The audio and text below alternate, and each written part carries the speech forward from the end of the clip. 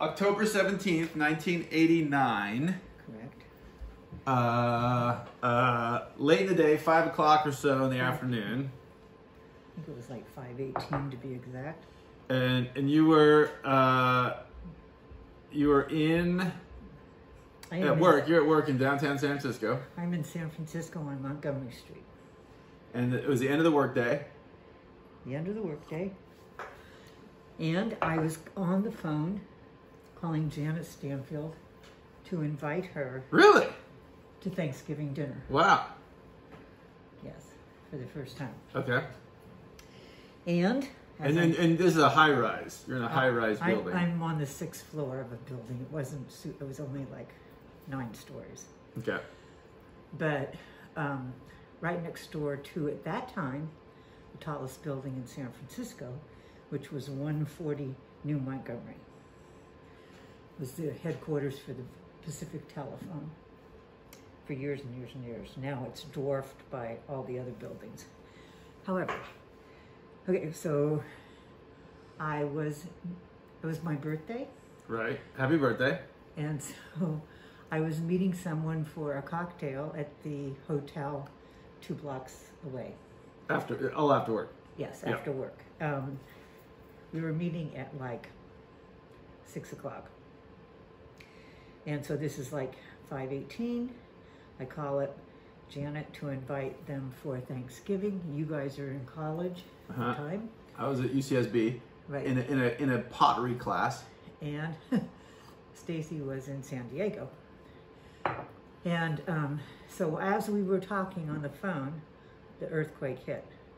So being a good San Franciscan, raised in earthquakes, I just took my phone and went under the desk. And you kept talking? Pardon? You kept talking? Yes, I kept I go, we're having an earthquake. Could she feel it too or not yet? Oh yeah. She said, oh, you should. Because she's in the East Bay, East San Francisco Bay. You should see my pool. She was in Danville. You should see my pool. It looks like the ocean. It's going back and forth. Sloshing. Right. And I said, oh my God. I go, this is really an earthquake. This is a serious one.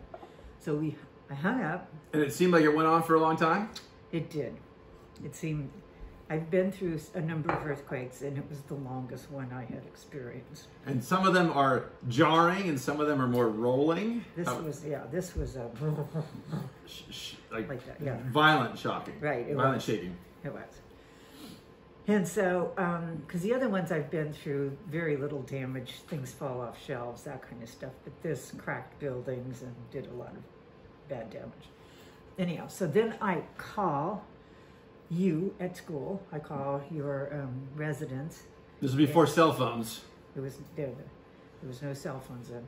I called your house, and the kid that answered said, "You're the second mom that's called. I said, I'm just calling up to tell you, to tell Sean I'm still alive and I'm okay, and I'm in the city and I'm fine." So then I called my mom, and make sure she was okay, and she was freaked out. And I said, "But it was also in the city, also in San Francisco." Also in the city, yeah. And I said, living in a house built in the 1920s, and I said, "Are you okay?" And she said, "Yeah." And but I'm scared. And I go, "Well, that's okay. You can be scared, but you're okay, right?" "Yes." "Stuff fell out of the medicine cabinet and blah, blah, blah, blah." I go, "But nothing the house didn't crumble, right?" Right. "No." "Okay." So I said, "I'm okay, whatever."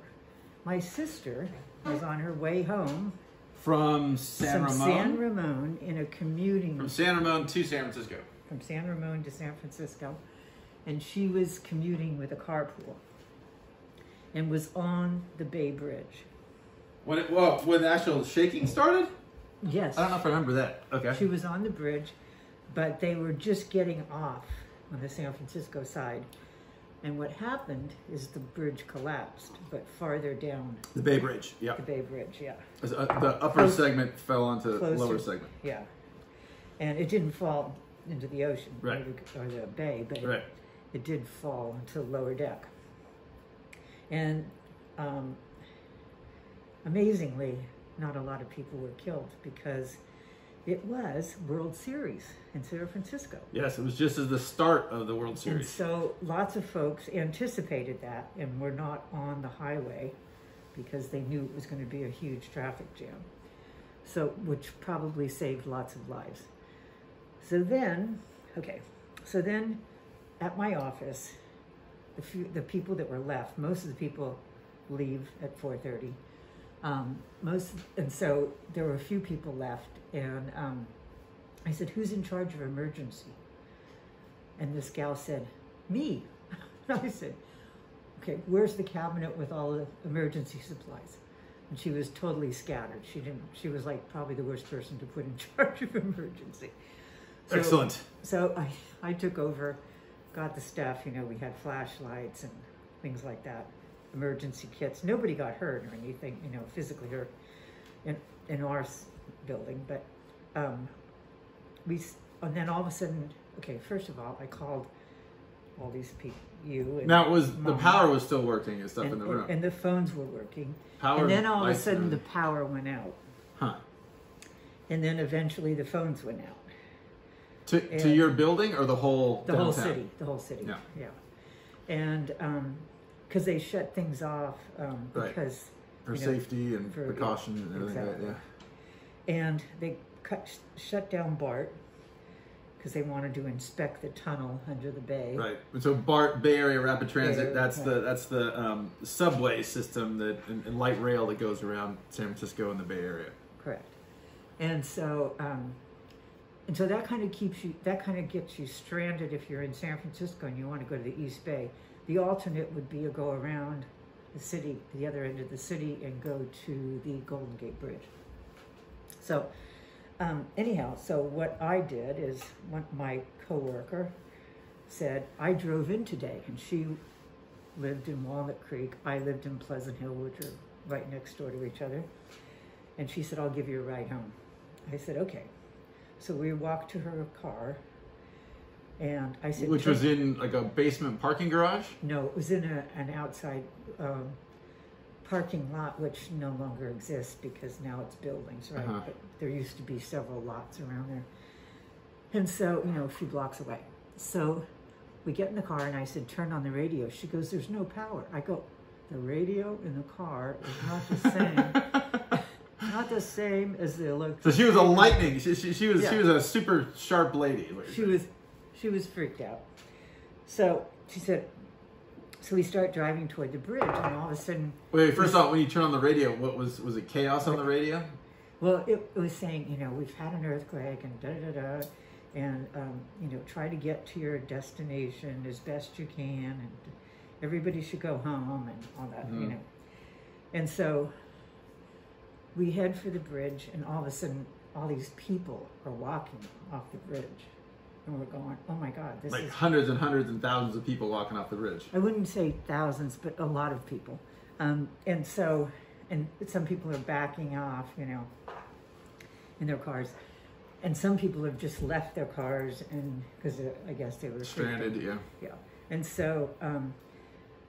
and they're coming off the bridge, and it's reminded me of an old movie called The Fly, where people are running away from this fly, and they're running off a bridge. And that was the thing I flashed on.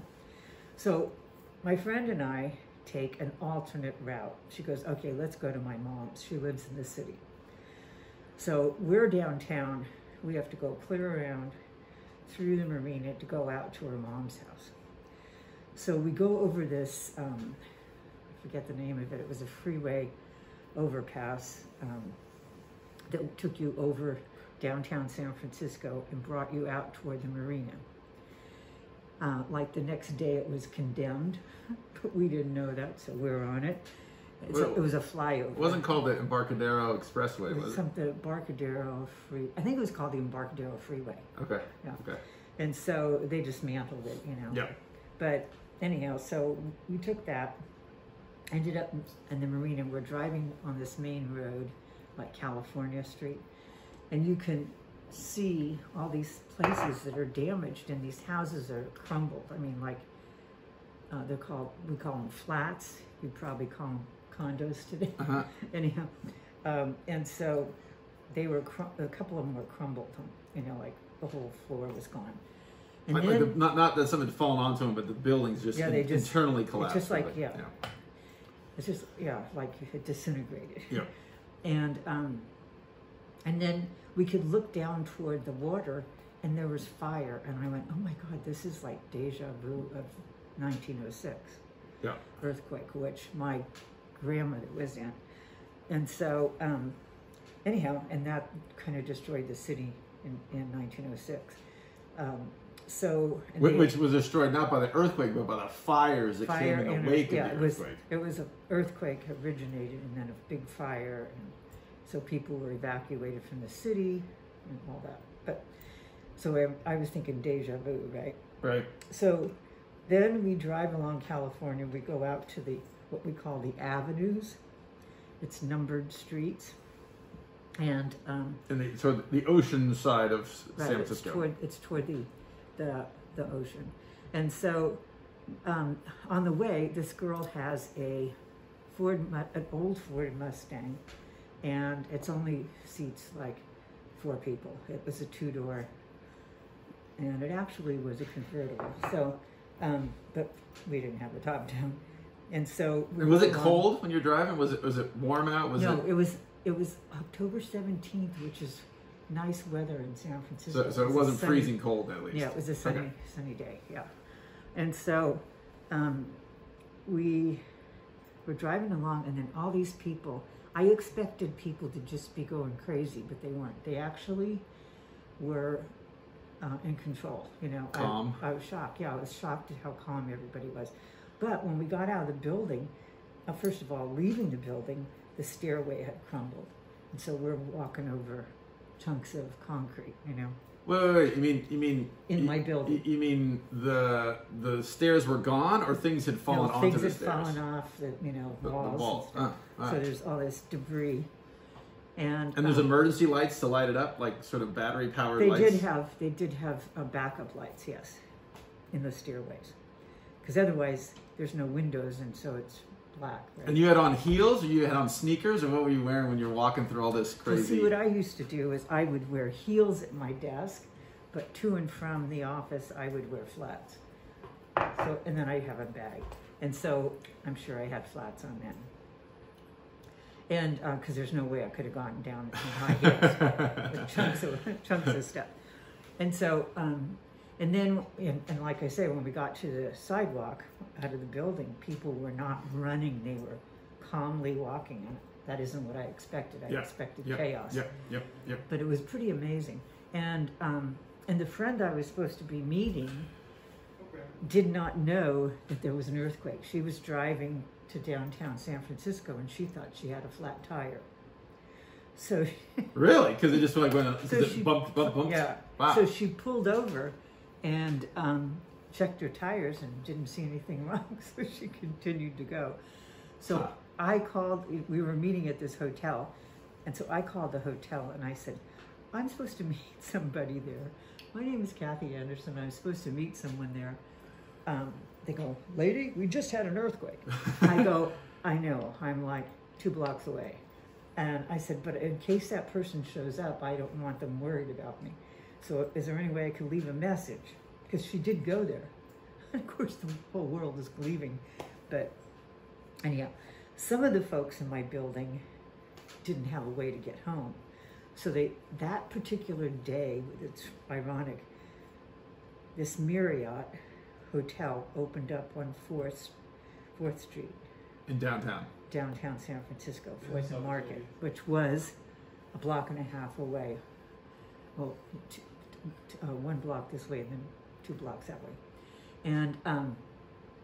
And so they opened up the facility, and it was this high-rise, they called it the music box because it looks like a jukebox at the top.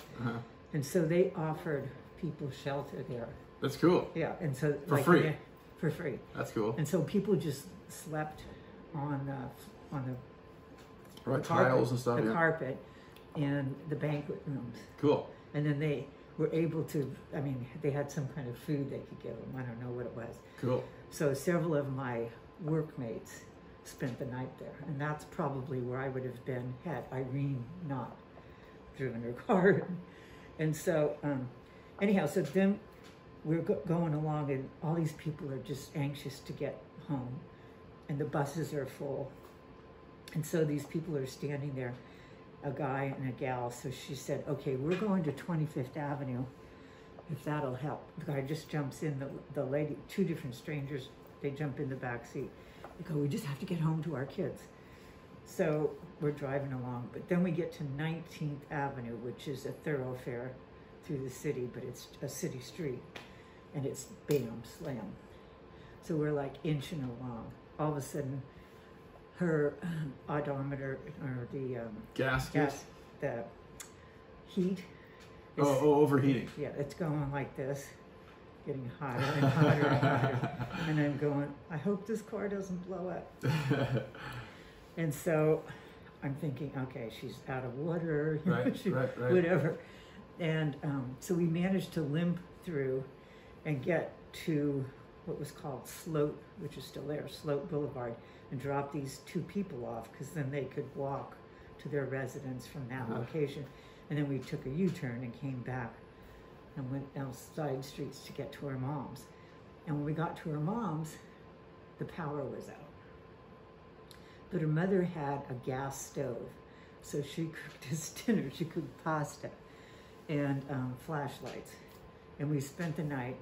And now, how long did it take you to go from like downtown to get to your friend's mom's house? 2 hours. Which normally would take like 20 minutes or something. Correct. 15, 20 minutes. Yeah. It took 2 hours. Okay. Yes, because it was just, Yep. good luck. And so we spent the night, and then in the meantime, your father called my mom to see Again, if before cell phones. Right. To see if I was okay, because that was always our plan. My mother was like the central focus. And so she said, yeah, I was fine. I was in the city, but I was okay. So the next day, Irene and I drove over the Golden Gate Bridge and stopped by Dad's studio. In Marin County. And just left a note that I was okay and I'm on my way home. And then she drove me to my car and I went home. So, yeah, it was interesting. So then everybody said, stay home for a couple of days, right? Don't go to work. You can't go to work in the city. And you couldn't get there unless you went the long way anyhow. And so then, because I was working in downtown San Francisco, they said, one second. They said, go to San Ramon because satellite office. I could work, in that location.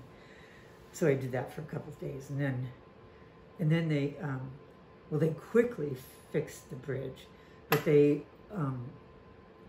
still couldn't go over it for a few weeks, and then, but BART was started up again, so that's how I went to work. And so, how long did it take to get your, like you said, there stuff had fallen in the for example, in the stairway? How long did it take him to get the building physically okay? Pretty quickly? Well, the building never got physically okay.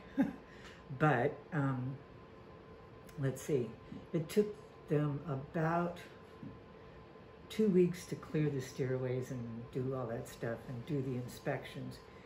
But it was on the need earthquake proofing list, and then like... So you just never went back to work in that building? I did go back to work in that building. And then I transferred to another assignment, so then I worked in San Ramon, so, yeah. But... So did they demolish that building and put a new one in its place, or is it still there? No, as far as I know, it's still there. They just retrofitted it? They just retrofitted it, yeah.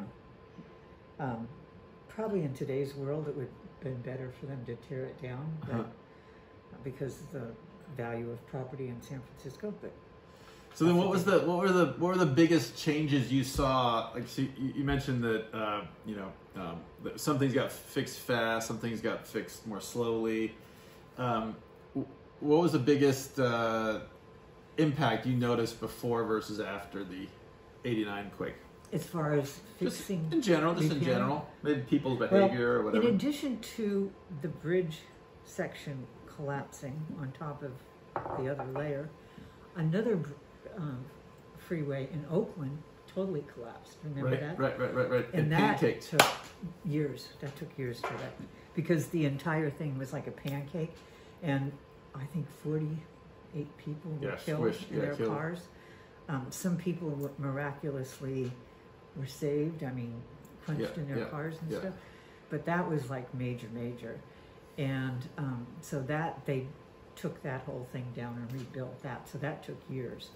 And the bridge, I'm trying to remember how long it took them to fix it, but they were like that. They were on it like that, because it was one of the main.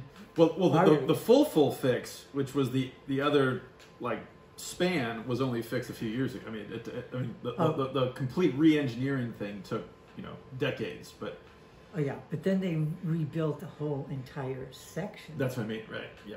And that bridge is like 2 miles long or something. Yeah. And so they they put that new section in. But I've heard stories that the fabricated steel was not the highest quality. They had lots of issues when they first opened up, lots of issues. And I think they got the steel from China. Right. And I don't low think it quality was the stuff. highest grade, which was so stupid. But I mean, it's an attractive bridge. It's a very impressive approach and all that, but safety is more important. What about? So, would you say that you behaved differently after that earthquake, or your colleagues behaved differently, or not really? I would say not really. It's just that you become more aware of what the exit plan is. Like if there's another emergency, people need to do their jobs. And this gal I think you need to take people that can handle stress or change quickly. And this person was not that person. So, but that was the one thing I learned in that. I mean, of course, and then the fact that what if you're stranded? Right. How do you get home? And that was transportation. That was a big lesson. Yeah, there's a cool podcast called that was started by the local science reporter for local NPR station here in the LA area, and it's called the Big One, and it's a podcast, so it's a series of stories, but the way they tell stories about the Christchurch earthquake in New Zealand, etc. But the main modality of the podcast is they do it as a drama. So they narrate it as if it's actually really happening. And the big story is just like we were talking about. People are at work, which are in our society, most people work far from their home. Right. And then when the infrastructure or the public transportation or whatever breaks down, how do you communicate to people that you're okay, or get help? But then the other one is just how do you physically walk home, 30 miles or whatever the distance is. So that seems to be a big. In my case, it would be like 35 miles, and over a bay. Over a bay. Swimming for some, walking for some. Way, it's like 100 miles. Right. Cool. Maybe not that far, but yeah. And so that was the biggest earthquake. Even though you were born and raised in San Francisco, that was the biggest earthquake you experienced. The biggest earthquake in my lifetime. One time when I was in junior high, which you now call middle school, there was an earthquake in the city, and while you were at school? Actually, that particular day, I was not at school because I had to get an X-ray on my hand, and my mom was taking me to this place up on Mission Street. But my siblings were in school, and there was some damage to the school. That one was like a 5.4 or something like that earthquake. So it was a good earthquake, and there was some damage to our place. It was just stuff falling over and that kind of thing. But when it struck, you were in the car. Like when the my actual mom shaking and happened? I were walking on the street.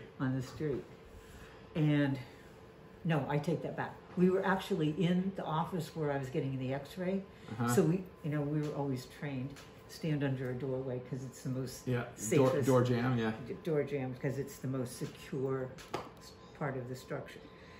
So my mom and I get up and we stand in the doorway, and these guys, we're women, these guys freak out and run out in the street, which is what you're not supposed to do. That sounds about right. Yeah. So, so we stand there, and then, you know, we had my x-ray and whatever, and then we walked home, and I remember, one thing that I remember is there was this liquor store, and all the booze was on the floor, and it was reeking of alcohol, right? And I went, oh my God, what a mess, because all the bottles had toppled over. Right. Now, was that the same kind of, was it like the same length? Or at least did it seem long, or it seemed like very short and done? That one was more of a rolling one. If I recall, more of a rolling as opposed to the Loma Prieta one.